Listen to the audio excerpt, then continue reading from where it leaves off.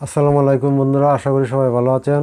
আজকে একটি CRT circuit নিয়ে এসেছি আপনাদের সামনে। সিআরটি টিভির সার্কিট। এই সার্কিটটির সমস্যা হলো এটি রিমোট দিয়ে কাজ করে না। এখন রিমোট দিয়ে কেন কাজ করে না সেটি আপনাদেরকে দেখাবো। যে সমস্যা আছে সেটি আপনার ফাইন্ড আউট করে সেটা সমাধান করে দেব এবং সে বিষয়ে আজকে আপনাদেরকে জানাবো এবং ভিডিওটি আমাদের সাথে লাস্ট পর্যন্ত থাকবেন। আর আমাদের ভিডিওর শেষ অংশে সাধারণত বিশেষ করে যেসব সার্ভিসিংয়ের ক্ষেত্রে যেসব ভিডিও আমি করে থাকি, এগুলির ভিডিওটির শেষ অংশে থাকে ট্রাবল শুটিং। অবশ্যই সেটা আপনাদের অতি প্রয়োজনীয়। ট্রাবল শুটিং করতে হয়, যার কারণে আপনারা যদি সমস্যা নির্ণয় না করতে পারেন তাহলে অবশ্যই কাজ করতে পারবেন না। তাহলে ভিডিওটি শেষ পর্যন্ত অবশ্যই থাকবেন, ট্রাবল শুটিং অবশ্যই দেখবেন। এবং আমাদের চ্যানেলটি যারা এখনও সাবস্ক্রাইব করেন নাই তারা সাবস্ক্রাইব করে নেবেন আমাদের পরবর্তী ভিডিওগুলি আপনারা সবার আগে পেতে। আমাদের পরবর্তীতে অনেক ভালো ভালো ভিডিও আপনাদের সামনে নিয়ে আসবো ইনশাল্লাহ। দেখতে পাচ্ছেন একটি Marcel television, colour television, CRT colour television. এটি সব কিছুই ঠিক আছে, দেখেন সামনে সব কিছুই আছে, পাওয়ার আসতেছে, এই এলইডি বাল্বটিও জ্বলছে, তার মানে পাওয়ার সেকশন ঠিক আছে, সব কিছুই ঠিক আছে। শুধু সমস্যা হলো যে রিমোটে কাজ করে না, এই রিমোটে কোনো কাজ করতেছে না। তা দেখেন কোনো প্রোগ্রামে কোনো কাজ করে না। তা রিমোটটি ভালো আছে কিনা সেটা চেক করে নিই। এখন রিমোটটি চেক করা খুবই সহজ, বিভিন্ন প্রক্রিয়া চেক করা যায়। আমি এখন এই মুহূর্তে আপনাদের চেক করব। এই যে দেখেন রিমোটের বাল্বটি আমার যে মোবাইলের লেন্সের মাধ্যমে দেখা যাচ্ছে। খেয়াল করুন একটু, দেখুন ঠিক আছে, তার মানে রিমোটটিও ঠিক আছে। টিভির ভিতরে একটু সমস্যা, আমি ভিতরে সমস্যা দেখে আসি। দেখতে পাচ্ছেন টিভিটি খোলা হয়ে গেছে, পাওয়ার লাইনও সরবরাহ করেছি। টিভির একটা সাউন্ড, প্লাইব্যাকের যে হাই ভোল্টেজ সাউন্ড, সেটাও আপনারা নিশ্চয়ই শুনতে পাচ্ছেন। এখন আমি এই যে এটা হলো আয়ার সেন্সরের ভোল্টেজটা এখন আপনাদেরকে আমি মেপে দেখাবো এখানে ভোল্টেজ একুরেট আছে কিনা। আমি মিটার দিয়ে মেপে দেখাচ্ছি। দেখেন মাঝের পিন, এটা হলো সেন্সরের সাধারণত নেগেটিভ, আর ওই পিনটা এটা হলো পজিটিভ। এখানে 5 ভোল্ট সাপ্লাই থাকার কথা, 3 ভোল্ট আছে, সমস্যা নাই। দেখেন আপনার একটু মিটার জুম করে দেখাচ্ছি। এই যে মিটারে দেখেন 3 ভোল্ট শো করতে আছে, তার মানে ঠিক আছে। আর আয়ার পিন যেটা, এটাতে সাধারণত কম ভোল্টেজ দেখানোর কথা, 0.2 ভোল্টেজ আছে, ঠিকই আছে। এখানে ভোল্টেজ ঠিক আছে। তাহলে এখন আমরা কি করবো, সেন্সরটি খুলবো। তাহলে সেন্সরটি খোলা যাক, সেন্সরটি খুলে নেই। হ্যাঁ, সেন্সরটি প্রায় খোলা শেষের পথেই। সেন্সরটি দেখা যাক, সেন্সরটি খুলছি। এখন সেন্সরটি খোলা হয়ে গেছে। তা এটা হলো এয়ার সেন্সর। এখন আমরা সাধারণত এই ধরনের সমস্যা হয় সেন্সরের কারণে আর এই মাইক্রোপ্রসেসর আইসির সমস্যার কারণে। তা মাইক্রোপ্রসেসর আইসি ঠিক আছে কিনা সেটা আমরা এখন চেক করতে পারবো, কি সেন্সর সমস্যা না মাইক্রোপ্রসেসর আইসির সমস্যা। তো সেন্সরের যে প্রথম যে পিনটা দেখছেন, এটাতে যেহেতু 4 ভোল্ট বা 5 ভোল্ট এরকম এই 1 নম্বর পিন। সাধারণত ট্রানজিস্টার, বেস, এমিটার, কালেক্টর নামে 3টি পিন পরিচিত, কিন্তু সেন্সরের ক্ষেত্রে পিন হলো যেমন এটা 1 নম্বর পিন, 2 নম্বর পিন, 3 নম্বর। 1 নম্বর ভোল্টেজ, 2 নম্বর আর নেগেটিভ, আর 3 নম্বর হলো আয়ার ভোল্টেজ। তা আয়ারটা কি ঠিক আছে কিনা এটা এখন দেখব। আয়ারটা এখন দেখে নেই। এখানে যে কোনো একটা নেগেটিভ, যে কোনো জায়গায় মিটারের ফ্রন্টটা ধরে এখানেই ধরলাম। আইসির 42 নম্বর পিনে এটা আয়ার থাকার কথা, এখানে দেখে নেই। হ্যাঁ, 42 নম্বর পিনে এটা আয়ার।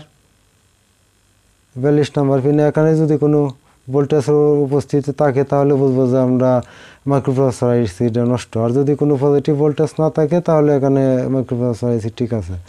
পজিটিভ ভোল্টেজ নাই বলতে গেলেই চলে, অতটুকু দেখবেই, এতটুকু এটা আছে 0.2 0.12 মতো মিটারটা যেহেতু উঠানো হয়েছে তার কারণে একটু বেশি বোঝা যাচ্ছে। তাহলে আমরা সেন্সরটা আগে লাগিয়ে নেই, তারপর দেখাচ্ছি। একটি আর নেই, হলো পুরান, তখন এটা নতুন, তা এটা আমরা লাগিয়ে নেই। সেন্সরটি আমরা লাগাচ্ছি, দেখেন সোল্ডারিং করতেছি। সোল্ডারিং প্রায় শেষের পর্যায়েই বলা যায়।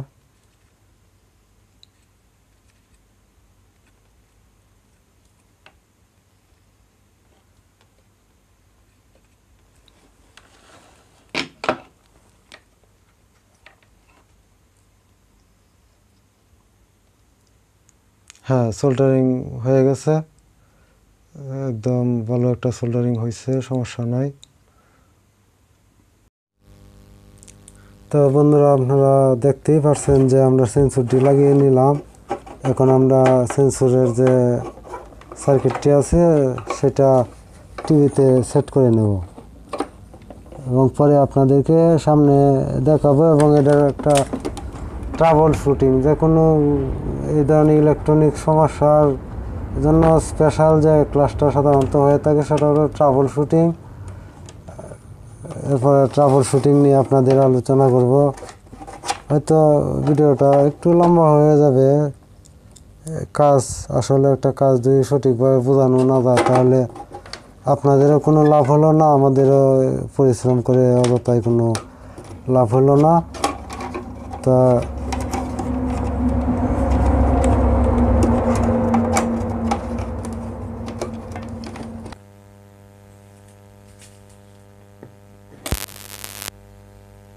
বন্ধুরা দেখতে পাচ্ছেন টিভিটি আবার অন করছি। এখন আমরা সামনে আসি, সামনে এসে দেখি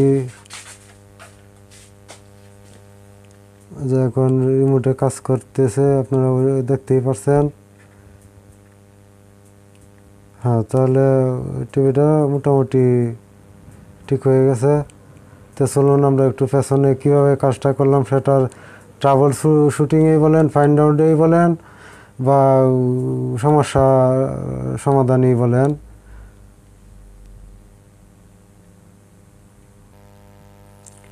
বন্ধুরা দেখতে পাচ্ছেন এরকমই একটা সেন্সর, এটা পুরাতন সেন্সর, এই সার্কিটে আমরা লাগাইছি। ধরেন এই পিনটা 1 নাম্বার, ডান পাশের পিনটা 1 নাম্বার, 2 নাম্বার, 3 নাম্বার। 1 নাম্বার পিনটা সবসময় আয়ার হয়ে থাকে, আয়ার মানে যেটা ফালসটা মাইক্রোপ্রসেসরে যায়। 2 নাম্বার পিনটা হলো গ্রাউন্ড অর্থাৎ নেগেটিভ সাপ্লাই, 1 নাম্বারটা হলো 3 নাম্বারটা হলো পজিটিভ সাপ্লাই। তাহলে আমরা আয়ার যে পিনটা দেখে নেন আইসির, মাইক্রোপ্রসেসর আইসি, আপনারা খেয়াল করলে দেখতে পারবেন ভোল্টেজটা 42 নাম্বার পিনে চলে গেছে। অর্থাৎ এখানে যে পজিটিভটা দেওয়া হয়, এটা আয়ারে আসে। যখন আমরা রিমোটটাতে সেন্স দিই, যখন আমরা এই রিমোটে টিপ দেই, সেন্সরে সেন্স দিই, তখন দেখা যায় এইদিকে পজিটিভ ভোল্টেজটা কমিয়ে দেয়, তখন এই সেন্সরে কাজ করে, অর্থাৎ সেন্সে কাজ করে। এটা বিভিন্ন রকম ভোল্টেজে বিভিন্ন রকম প্রোগ্রাম হয়। আগেই বলেছিলাম যে আসলে ইলেকট্রনিক্স যে কোনো ডিভাইস, কম্পিউটার বলেন, যাই কিছু বলেন না কেন, ভোল্টেজ দ্বারাই নিয়ন্ত্রিত হয়, ভোল্টেজের মাধ্যমে নিয়ন্ত্রিত হয়। তেমনি এটাও ভোল্টেজের মাধ্যমে নিয়ন্ত্রিত হলো। আমি আরেকটা জিনিস আপনাদেরকে একটু ট্রাবল শুটিংয়ের ভিতরে আমি রাখতে চাই, যে আমি ক্যামেরার যখন কাজ করেছিলাম, মিটার সম্পর্কে আপনাদেরকে দেখিয়েছিলাম, তখন আপনাদেরকে বলেছিলাম যে বাজার পিনটি দিয়ে কিভাবে আমরা সমস্যার সমাধান করি। দেখেন আমরা এই যে পিনে আয়ার পিনে ধরলাম, সেন্সরের আয়ার পিনে ধরলাম এবং এখানে ধরলাম, দেখেন তার মানে এই লাইনটা এখানে আসছে, এই লাইনটা এখানে আসছে, এই লাইনটা আইসির 42 নাম্বার পিনে আসছে। এখন আপনি চোখে যদি দেখেন, দেখার পরে আবার 42 নাম্বার পিনে আপনার অনেক সময় চোখে এত ছোটো ছোটো লাইন দেখতে অসুবিধা হয়, যার কারণে আপনি এই যে শুনতেই পারছেন যে বাজার বাজতেছে, অর্থাৎ মোবাইলটা সাইলেন্ট বাজতেছে। এটাই বোঝা যাচ্ছে যে এই বাজার দ্বারা আমরা এই ধরনের কাজই করি। তা আমি আজকের মতো এই পর্যন্তই বিদায় নিলাম। আপনারা যে কোনো সমস্যার জন্য আমার সাথে যোগাযোগ করেন ইমেল আইডিতে। আর যারা এখনও আমাদের চ্যানেলটি সাবস্ক্রাইব করেন নাই তারা চ্যানেলটি অবশ্যই সাবস্ক্রাইব করবেন প্লিজ। তা আমি রাখলাম, আল্লাহ হাফেজ।